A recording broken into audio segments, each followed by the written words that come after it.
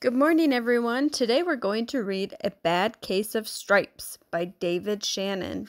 David Shannon is the author. He wrote the words for this story. A Bad Case of Stripes.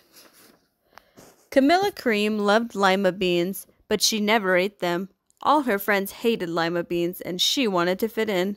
Camilla was always worried about what other people thought of her. Today she was fretting even more than usual. It was the first day of school, and she couldn't decide what to wear. There were so many people to impress.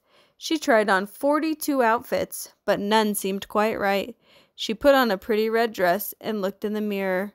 Then she screamed.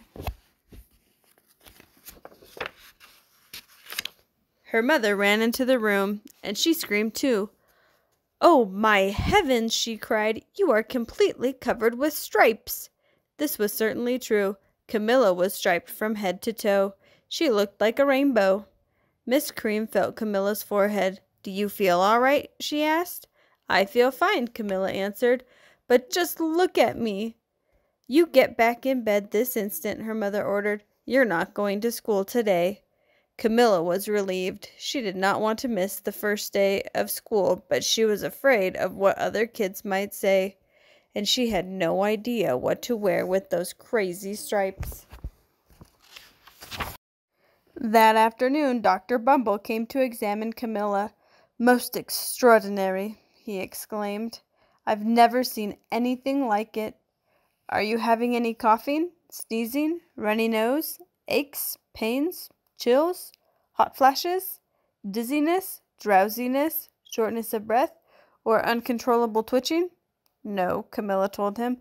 "I feel fine." "Well then," Dr. Bumble said, turning to Mrs. Cream, "I don't see any reason why she shouldn't go to school tomorrow.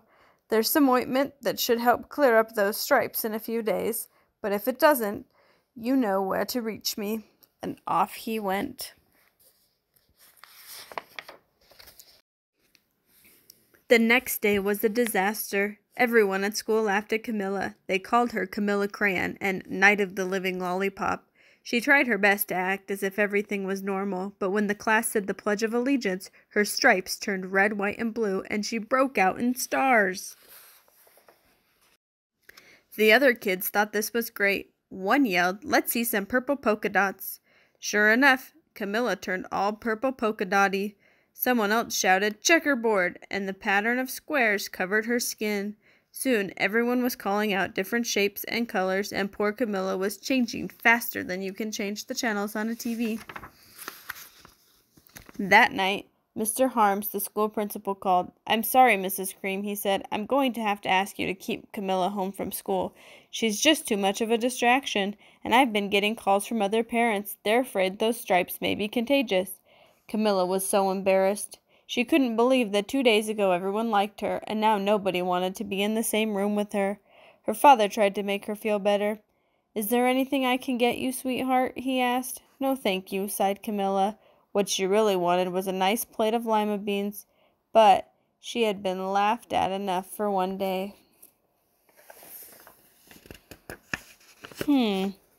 Well, yes, I see," Dr. Bumble mumbled when Mr. Cream phoned the next day. "I think I'd better bring in the specialist. We'll be right over." About an hour later, Mr. Bumble arrived with 4 people in long white coats. He introduced them to the Creams. "This is Dr. Grope, Dr. Sponge, Dr. Cricket, and Dr. Young." Then the specialist went to work on Camilla. They squeezed and jabbed, tapped and tested. It was very uncomfortable. "Well, it's not the mumps," concluded Dr. Grop. "Or the measles," said Dr. Sponge. "Definitely not chicken pox," put in Dr. Cricket. "Or a sunburn," said Dr. Young. "Try these," said the specialist. They each handed her a bottle filled with different colored pills. "Take one of each before bed," said Dr. Grop. Then they filed out the front door, followed by Dr. Bumble.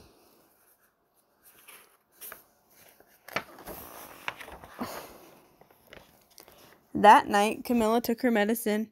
It was awful. When she woke up the next morning, she did feel different. But when she got dressed, her clothes did not fit right. She looked in the mirror, and there, staring back at her, was a giant multicolored pill with her face on it. Dr. Bumble rushed over as soon as Mrs. Cream called, but this time, instead of the specialist, he brought the experts.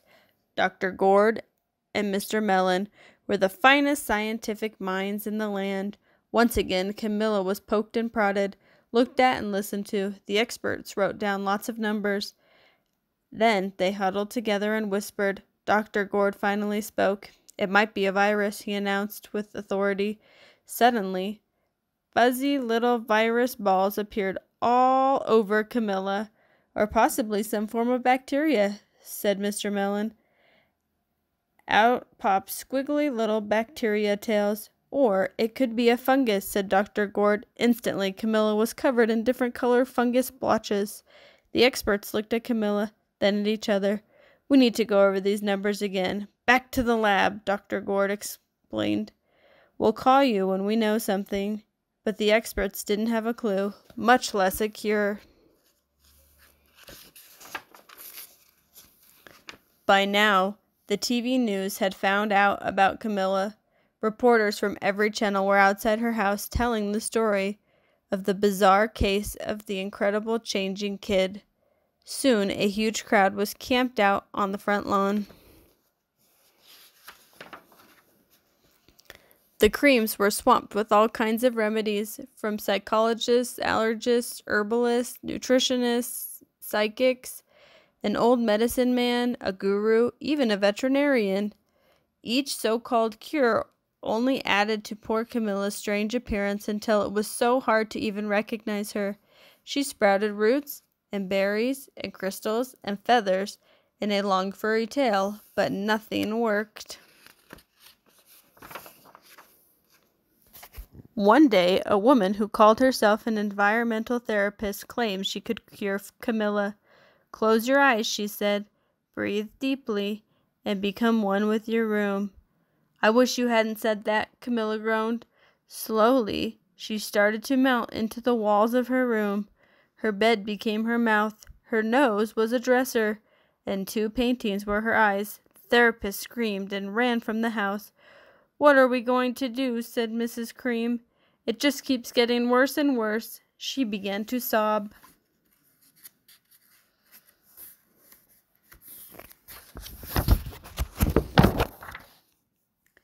At that moment, Mr. Cream heard a quiet little knock at the front door. He opened it, and there stood an old woman who was as plump and sweet as a strawberry. "Excuse me," she said brightly, "but I think I can help."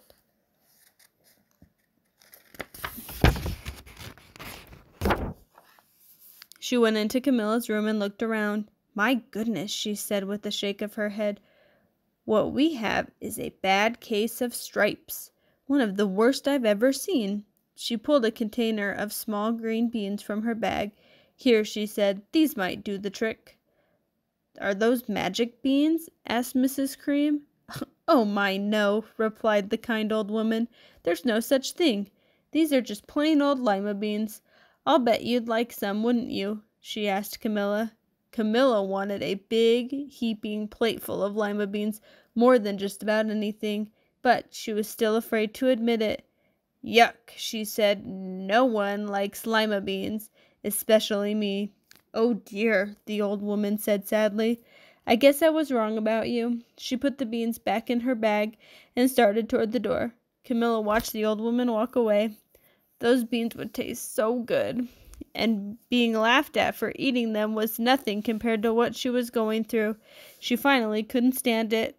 "Wait," she cried. "The truth is, I really love lima beans." "I thought so," the old woman said with a smile. She took a handful of beans and popped them into Camilla's mouth. "Mmm," said Camilla.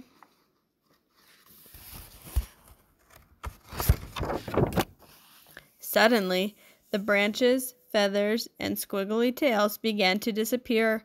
The whole room swirled around. When it stopped, there stood Camilla, and everything was back to normal. "I'm cured," she shouted. "Yes," said the old woman. "I knew the real you was there somewhere." She patted Camilla on the head. Then she went outside and vanished into the crowd. Afterward, Camilla wasn't quite the same. Some of the kids at school said she was weird, but she didn't care a bit. She ate all the lima beans she wanted, and she never had even a touch of stripes again. The end.